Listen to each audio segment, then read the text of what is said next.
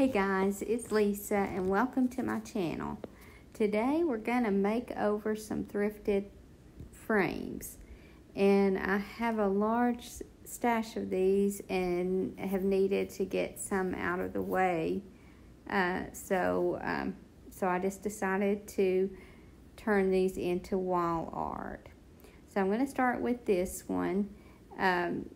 The frame I really liked, but I'm kind of going for a little different look. So I'm decoupaging some scrapbook paper on the cardboard that's in this one. So I just cut that to fit.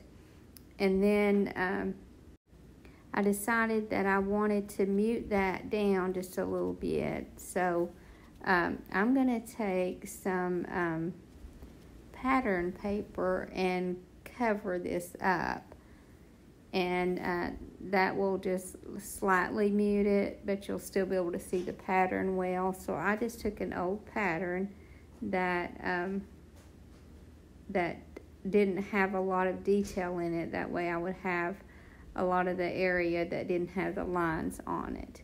And now I'm just going to decoupage that over the top of this scrapbook paper. So you can just cut a large enough piece that you know it'll cover it well, and then decoupage that on, and then you can cut the remaining off once it's dry well. I love making over frames because you can make some really pretty wall art as long as the frame is has good bones and has a good shape to it or good detail. Then it'll make, the color obviously doesn't matter. You can just make some really pretty wall art out of it. And I'm using this as a chance to do some of my scripture. And this one here, Beauty from Ashes, is very dear to me because after my mother passed, we've seen so many things that God has done. And so this scripture, I think of it a lot, and so I kind of see this one as Mom's scripture. So I'm doing this stencil in black and white, and I feel like with the really muted warm colors in the background, this sharp black and white will really show up. So once I get the stencil done, then I can just lay it aside to dry, and then I'm going to paint the frame, because although I did really like that frame, I wanted to brighten it up so that the white goes with it rather. So I'm just going to give this 2 coats of the color cotton, and then once I get that painted and covered well, then I'm going to heavily distress it because I do like this wood showing through. And so I'll give it 2 coats of the color, and then I heavily distress it, and then I'm going to be putting a top coat on this just because this is chalk paint and it needs to be sealed. So I'm using a Dixie Belle top coat, but you could use any top coat you want. You just need a something to seal that after you use the chalk paint. Some of these frames that I'll be doing tonight will take very little effort, but it makes such a difference. And so when you're thrifting, I always go to the picture frames because you can usually buy them at a very good price. And then, like I said, with very little effort, you can turn them into really pretty wall art. Now, I am going to recover this back because it's not very attractive. So I'm just going to take some craft paper and cover that up, and then tape around the edges really neatly. And I'm going to have to tape over the hanger because I really looked at it and couldn't figure out how to get that off and not mess up the back. So I'm just taping right over that, and then I can just take a razor blade and cut around that. And then that'll clean up this back. So this one didn't take much effort at all, and and I think the look is really good. So that's our first one finished, and then the second one is an order.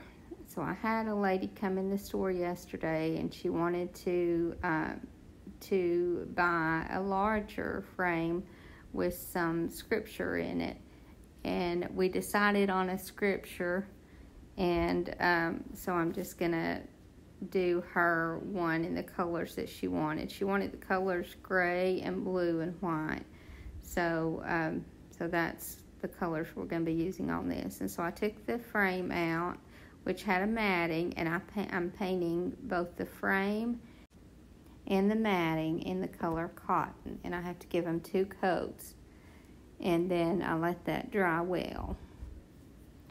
And then I'm covering the art that was in this with some white craft paper. Actually, it was another color of craft paper that wasn't two-sided, so I want the white side to show here because I'm going to be doing some stenciling on that also. And then I found some very faint plaid gift paper, or gift wrap, gift tissue actually, and it's very faint plaid in the color gray, and so I'm going to decoupage that onto this mat. So I just put the whole sheet over that, and then I just cut away with a razor blade, or you could use an X-Acto knife, and cut the excess away, and then it'll be ready for the next step. And the next step is doing our stencil. And this is the one that she and I decided on. God is within her, and she will not fail. This one is actually my youngest daughter's favorite scripture. But this is the one we decided on. So I'm going to do this stencil in a lighter gray, which I'm using French linen, which has a grayish look to it, and then I'm going to use the color Vintage Duck Egg because she wanted blue, but I didn't want it to be a cool blue. I wanted it to be more of a warm blue, so I'm just using the color Vintage Duck Egg. And I usually like to do my stencils in a couple different colors because I feel like it adds more character. Obviously, when they're smaller, there's some cases where you don't have to do that, but for me, it usually works out better to use more than one color. Most of my scripture stencils, or maybe all of them, I found on Amazon. So if you want this one, just put this scripture in and say stencil, obviously, and it will pull this one up. And now I'm using a wax over this, and I'm using a clear wax, and I've just added some of the color Gravel Road. And I guess I put maybe about a tablespoon of the clear wax and maybe a half teaspoon of the paint. But I really feel like it gave this frame a really good look. And now with that plaid and that scripture, I think this one turned out really good. And then for the next frame, this is one that I thrifted also, and I think it's a really pretty frame, but not the look that I'm going for. So I'm going to be painting this one also, and it's going to get 2 coats of the color cotton as well. So I put 2 coats of the color cotton on this one and let it dry well. And then I'm going to be doing some decoupage on this one because I feel like it has a good flat space for some decoupage. And I'm also on this one going to use some of that gift tissue that I got at the Dollar Tree. And this one has some gray in it, but I think it's just got a real pretty little or faint little design, and I think it will be pretty on this frame. So this one's a little bit more tedious to cover because of that raised frame in the center, but I just kind of cut that out and then decoupage around. And I get some wrinkles, but that doesn't matter. I kind of like that look, and sometimes I purposely create extra wrinkles. I didn't in this case, but I do like the look that it gave. And now I'm just taking some fine grit sandpaper and sanding the excess away. That'll just kind of cut the edge off neatly and just kind of neaten that edge up. And then I decide to do a little bit of extra distressing on the tissue, and I like the look that gave. Now this is just a book page, but the particular book page that I'm using was plain on one side, so I just took some of the stamp Kindest Regards and stamped that on there for a background. And now I'm going to be doing just a black stencil over this. Now, in hindsight, it might have been better to do my script in the back in a lighter color, but I still think it turned out pretty good. Like I said, if I had it to do over again, I probably would have done a light gray on it, but I do like the look anyway. And this is one of my favorite scriptures here because it's just one, I guess, that I struggle the most to listen to, but I do like it. So now I'm doing some extra sanding just to give some extra distressing to this. And then the next frame that we're going to be doing is a frame that I really like the look of, but I'm just going to add some art to it, and it's going to be very simple art. Like I said, I really like the look of this frame. I don't want to do anything to change it. All I'm going to be doing is taking a vintage page that doesn't have any writing on it, and I'm just kind of tearing it to fit this glass. And if you hold your glass over the top of it, it'll give you a good clean tear, and you won't have to cut it because this paper is very fragile. And then I'm just going to put a stamp on it, and that'll be finished. And I love the simple look of these bottles with plants in them. So I'm just going to stamp that right in the center and put it back in the frame, and that'll be all that I have to do to this one. And you'd never know that you just tore out a book page and put a stamp on it and framed it. And I think it has a really good look for just about any style of decor. It could be farmhouse or boho or cottage. I really liked how this one turned out. And then for the next one, I'm going to use this little vintage frame that, to me, is not real attractive. Some of you may like it. I'm sorry if you do, because I'm going to be covering this one up also. But my first thought on this one was to paint the frame black and then do a stamp on the inside that was black, and give this one kind of a French country look. But I changed my mind and decided to paint it white. And I've also decided, because the back is not easy to remove, I just paint the glass also. And then I'm just going to decoupage right over the top of the glass.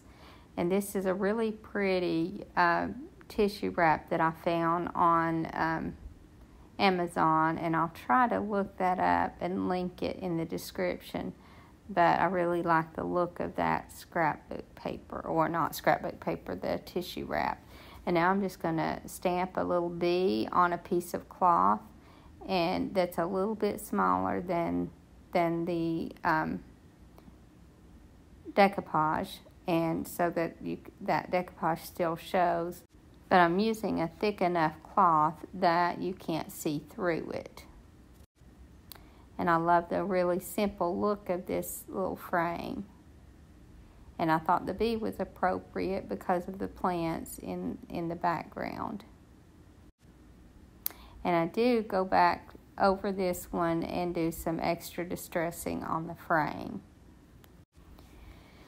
And then for the last frame, I thrifted a little cloth frame that I feel like was really dated, but I felt like it was something that I could work with here. So I'm just going to add some to this, and I'm starting with some wider lace on the bottom, and I'm just gluing that on. And then now I'm going to add some little rosettes across the bottom. And I've made these before on video, and I have a few videos actually making these. But I'll show you close up on this one. You're just going to, I used a little piece of doily that I cut a little circle from a doily, and so that I will have a base to work on for this first one. And now I'm just twisting strips of fabric and gluing them around in a circle. And you can twist one way for a little while and then twist back the other way. And then that adds some extra dimension on your rose. And I'm just going to put roses across the bottom of this. And the first one I kind of built and then placed on there. The rest of them I'm going to be building them on the frame. So I start out with a little knot at the end of my fabric, and then I glue that knot to the center of where I want the flower to be.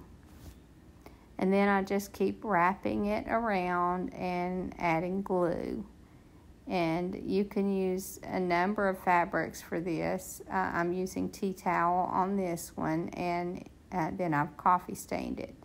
But you can use just about any fabric for this. And with the tea towel, I rip strips, so you don't even have to cut them. But certain fabrics, obviously, you would have to cut. But I just add these all across the bottom. And they're really, really simple to make. And obviously you could use color, but I'm just kind of adding some neutrals here because I feel like that's exactly what this frame needs. It's just some neutral touches to it. And I feel like that really updates it. And I like to use different shades of white. I feel like that really has a pretty look. And I'm kind of mimicking the colors on this, putting those colors on this frame that I'll be putting inside the frame. And that kind of brings it all together. If you don't know how to make these little rosettes, you really need to learn, because you can use them to embellish so many items. And they're very quick and easy and take very little fabric at all. And actually you can use fabric that you don't have any money in. And now I felt like it needed a little something on the top, so this is just that little narrow Dollar Tree lace, and I'm just going to glue that across the top, and then that's all that this little frame will need. That's all it'll need, except some art inside it, obviously. So I'm just kind of using hot glue to glue this on, because it's fabric to fabric, and hot glue will hold really well for that. And then for the inside, I'm just using the glass to cover, because I don't want that glass look on the front. I want it to be all cloth. So I've covered it with some muslin, I think this was. And now, because that muslin was kind of thin, you can almost see through it. So I'm going to add another layer, and how I'll do that is just take some white cloth and tear a rectangle a little smaller than the first one, or than the glass rather, and glue that to the front with a stamp on it. So because this muslin is more of a cream color, then I wanted my other layer to be white, and that kind of brings those colors from the rosettes into, or to go along with the frame rather. And this is just another scripture verse, and I'm just going to stamp that on this and glue that to the inside of the frame, and then this one will also be finished. I'm sorry my video is posting late tonight. A lot of you won't even see it, or most of you won't even see it till morning. I'm sorry about that, but I got a new phone and I'm figuring it out. So my editing took a lot longer. But I'm gluing this on the front with some tacky glue because I wanted to make sure that I didn't see those beads of glue through this. Sometimes I'll chance it with hot glue, but I really like using tacky glue when I have time to wait on it to dry. And I think this changed this frame up completely, and I really like the look of it. I could see this in a baby's room. Somehow that's just what it makes me think of. But I really like how it turned out, and I like the all cloth look on the front. So covering the glass on a frame is a very easy way to make it over, because sometimes frames have a back that's hard to remove without messing it up. That wasn't the case with this one, but it is a lot. And then here are all the frames that we worked on today. Something to fit just about any decor style. This one here is one of my favorites, just so simple.